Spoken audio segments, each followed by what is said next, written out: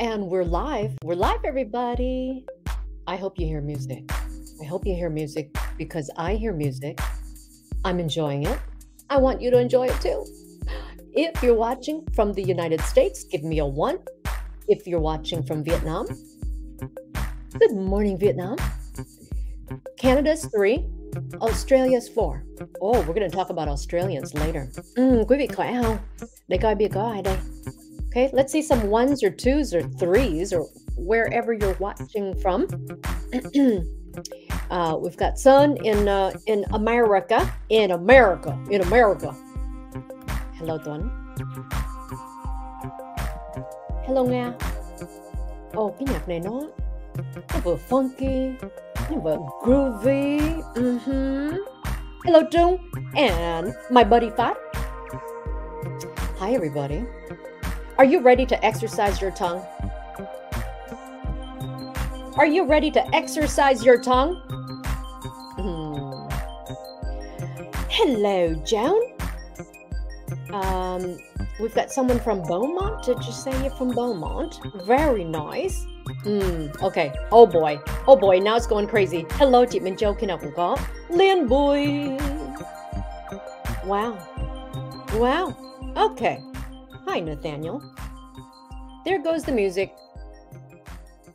There goes the music. That's called Feeding the Ducks. I don't know why that's called Feeding the Ducks. Okay. Rồi.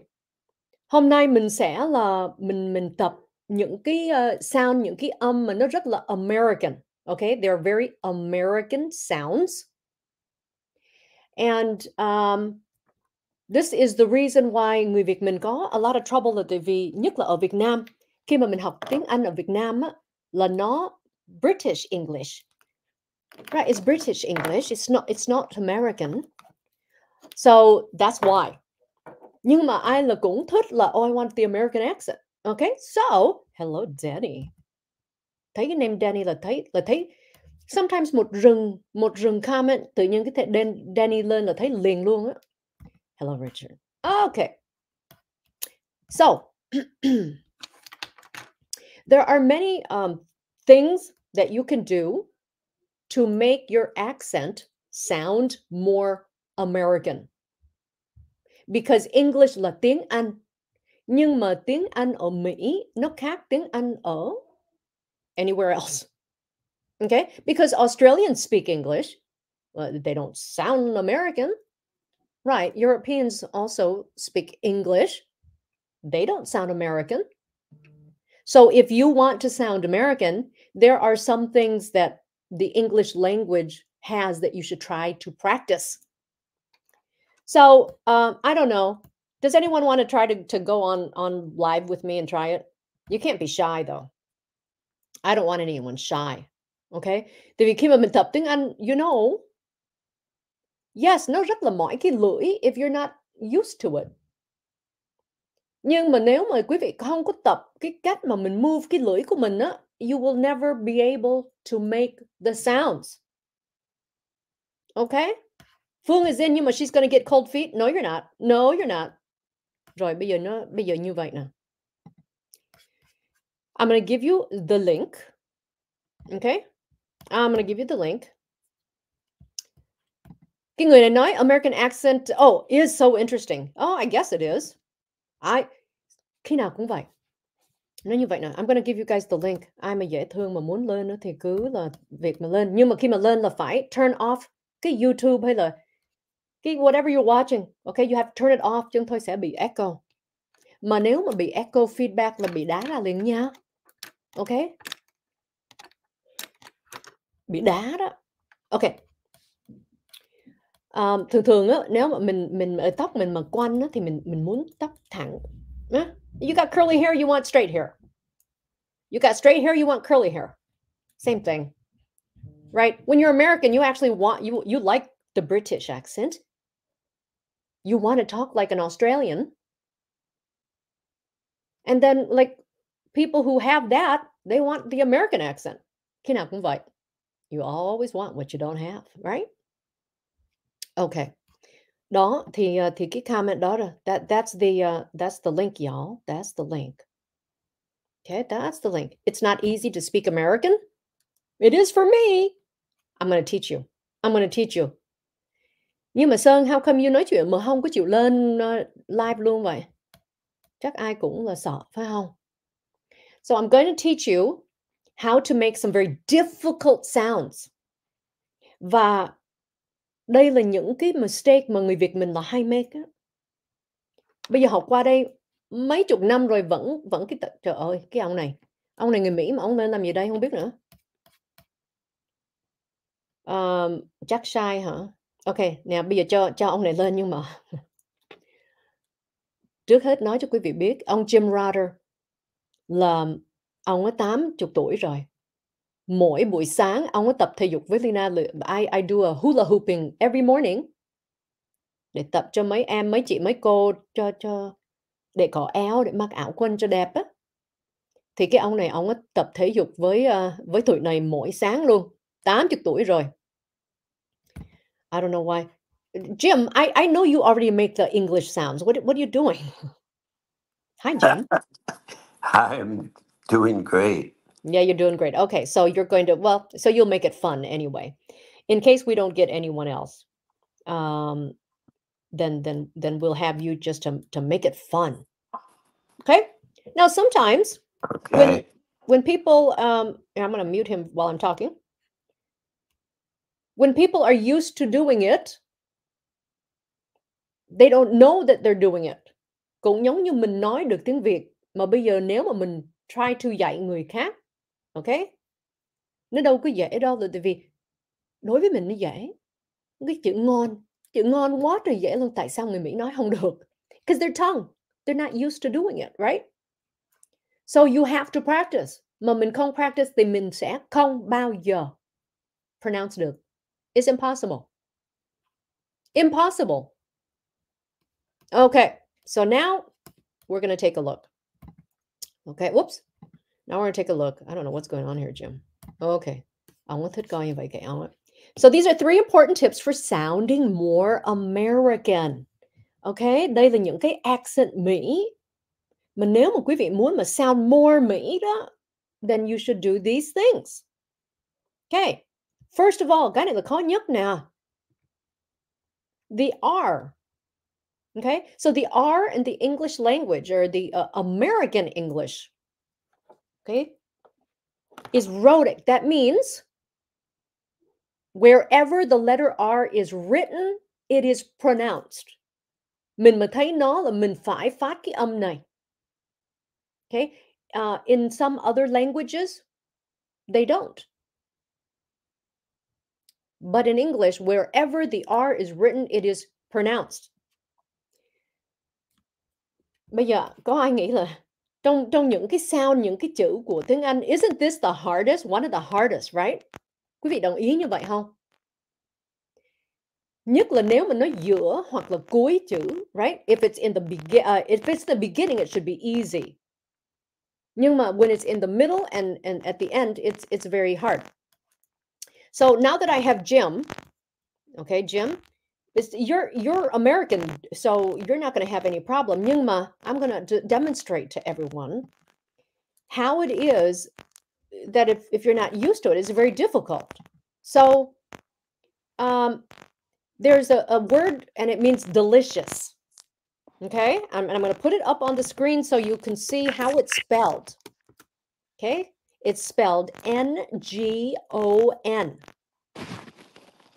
Okay, N-G-O-N. Noon.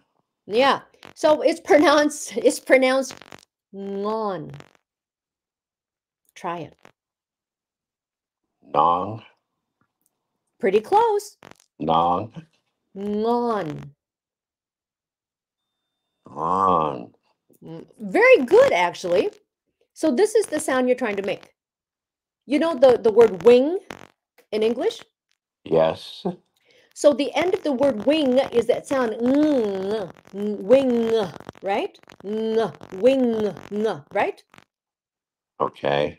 So that's the sound, except we put it at the beginning of the word. So I want you to overpronounce the word wing. Wing. Okay, go wing. Wing. Wing. I want you to say wing. Wing na. Wing. Wing ya. Trời ơi, bây giờ wing mà thành ring rồi ông. So the NG is now at the beginning of the word. So instead of coming at the end like wing, it's at the beginning. Ngon. Ngon. Ngon. Say, I want you to say the word, you know what the word wing is, right? Correct. I Okay. do. Okay. So I want you to say wing on, but I want you to say it together. Wing on. Wing on. Wing on. Wing on. Wing on. Ông này ông già quá rồi, bây giờ tiếng Anh ông không nói không được thì sao đây? Wing on. Wing on. Bây giờ, kiểu này ông nói quy nhơn được á. Okay, well, you tried. You tried, Jim. That's all you can do is try. Okay. Let me see who else we have here. Ooh, she's so cute. Em tên gì vậy? Em nghe không? Em tên Hoa. Em tên Hoa. Em đang ở đâu? Em đang ở Hàn Quốc. Oh, ở Hàn Quốc hả? Wow. She's from Korea. There, Jim. Isn't that interesting? Okay, ông Jim này ông bị giống như là Parkinson's nên khi mà ông cầm cái phone nó rung về như vậy. Rất là tội, rất là dễ thương luôn. Nhưng mà tuổi này hình như tiếng Anh ông nói cũng không rành luôn. Khổ quá. Okay, so, Hoa, how old are you? I'm 31. Wow, you look like you're 17. Oh, thank you. She likes that. And how long have you been learning English? Over 10 years already. 10 years. So, yeah. Okay.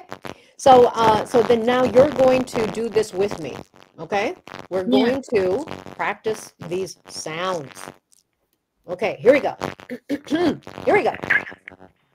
So, whoops, R, okay?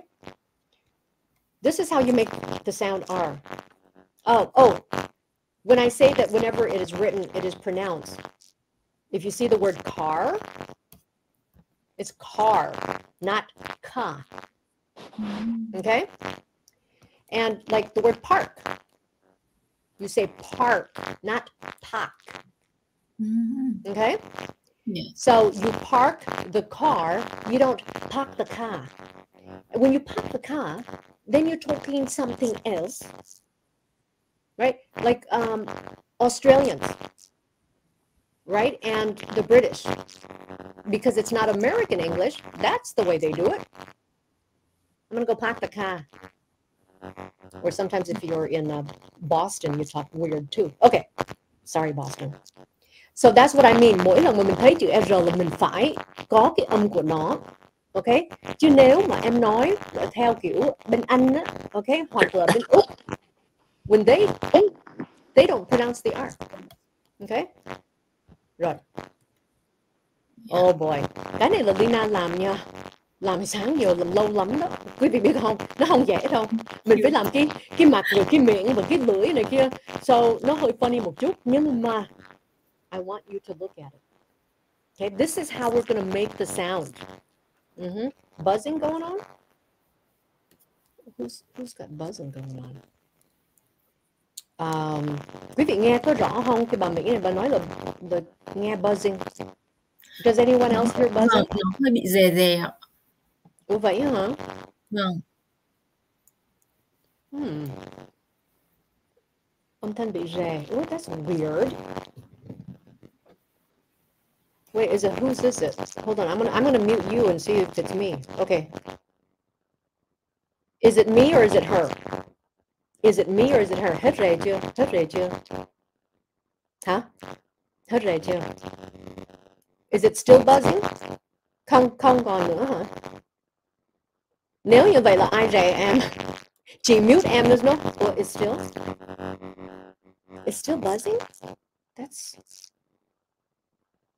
Damn. Well, I think we're all under. I don't know. Nhiều cái đó. Rề mình nói rề nhiều không? Hay là rề sơ sơ thôi? Is it a lot of rề? Every time I talk. I wonder if I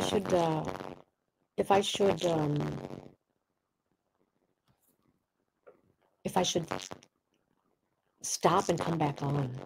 It's too much right now. It's a lot. Yeah, I don't know what the heck's going on. Moderate buzz. So you hear buzzing too, Jim. Okay, well, I mean, I could, hold on a second. Whoop. Should I reset it? Do you guys still hear it?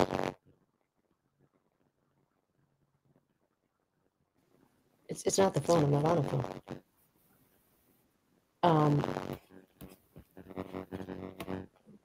It's still there? When you say yes, I mean, I don't know if you're answering. Should I just go out and try to come back in? Will you guys still be here? No, I love you, Jay. How about this? Bây giờ mình you get? I hate this when that happens. Hôm giờ chưa bao giờ bị như vậy ha. Là bây giờ mình tắt rồi mình vào lại được không? Hay là để em rời trước? Không phải em, tại vì nếu mà bên rề nhiều hả? That's weird. Okay, you guys, I'm gonna have to try that. Tức quá đi.